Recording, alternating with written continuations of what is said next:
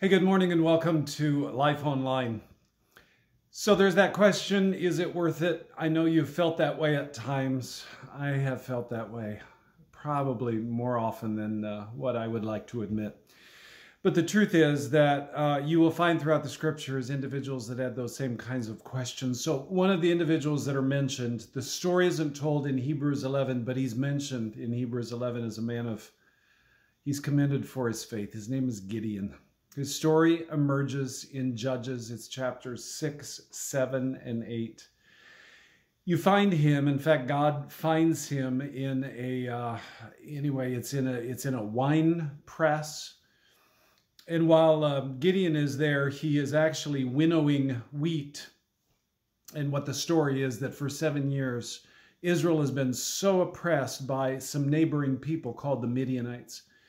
And they have come in, yes, the word like a swarm of locusts is used, and they have come in and they've destroyed the crops, they've destroyed all the livestock, and they continue raiding parties coming in. And so you will find Gideon, and he's somehow probably trying to tread out some wheat just to make some grain for his family. And I have a feeling that while he was doing that, he was just asking the question, God, why?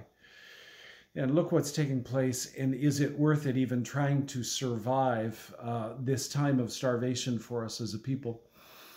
And God sends a messenger to him, and while he's doing this work, the messenger says to him, he speaks to him, and he says that the Lord is with you, O mighty warrior. And Gideon responds, it doesn't seem to be a faith response, but he basically just says, are you kidding me? What is up with this? He says, look, all of our people are oppressed. Our nation is oppressed. And where is God in the middle of all of this? That's the kinds of questions that he asks of the messenger. And yet the messenger lets him know that God has a very special plan for him. Chapter 6 is kind of some arguing back and forth between Gideon and God. And so, yeah, he puts out a fleece. Ultimately, he arrives and understands that God really is calling him to go ahead and lead the people of Israel.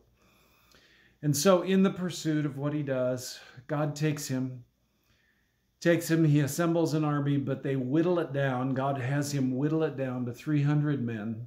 And the weapons that are used are fairly unusual. The weapons that are used are torches, empty jars, and trumpets, 300 of them. That's what they've got.